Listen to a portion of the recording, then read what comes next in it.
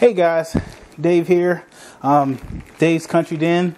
I really have a great recipe for you guys today. This is going to be a marinated deer steak.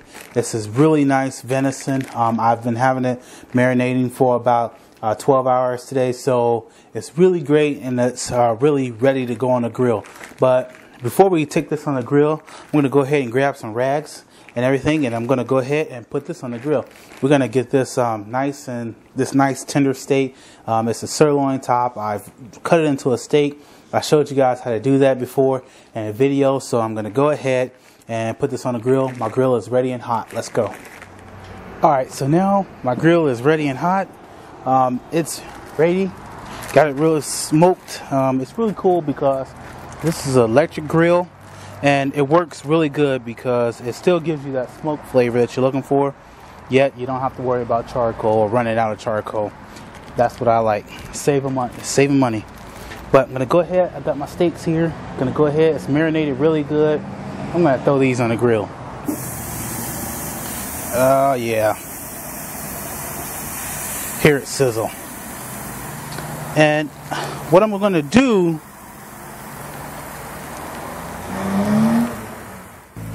I'm going to go ahead and put my second one on there. I'm going to make sure the grill marks are right. Now you don't want to play around with this, so I'm going to go ahead and just shut it and let it get nice and toasty in there. So now I'm going to give these guys some time. Go ahead, let them simmer for a second.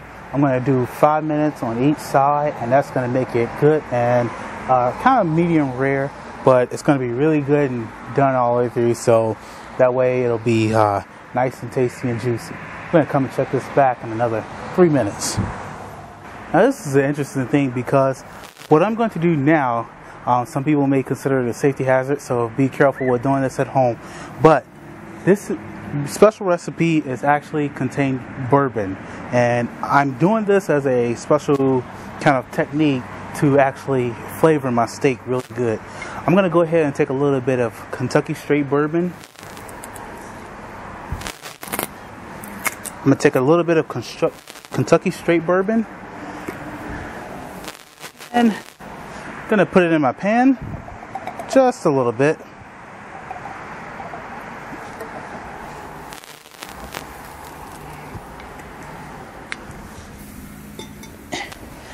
And now, I'm going to take my steaks. Gonna make sure before I turn them over, now they're nicely and grilled on one side.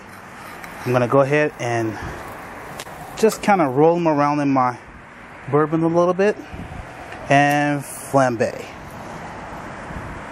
Now I'm gonna let that bourbon kind of burn off a little bit. Just let it settle for a little bit. There we go. Now we got it going good. And just swish it around just a little bit to cover the steak really nice.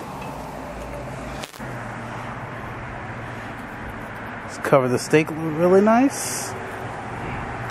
And I'm going to return it to the grill. This is really awesome. It adds a really nice flavor to the venison. It really complements it. So I'm going to go ahead and dump this. And we're going to get back to you. Now I'm going to give it another 5 minutes on this side. Now that it's grilling, I'm going to go ahead and come back and it'll be ready to go. I'm going to go ahead and get my potatoes started while this is going. Check you guys in a minute. And now my steak has been on the grill. It's done. Through, good and juicy. Just gonna take that guy off and take this guy off. And we're ready to go. With my herb potatoes, makes a great meal.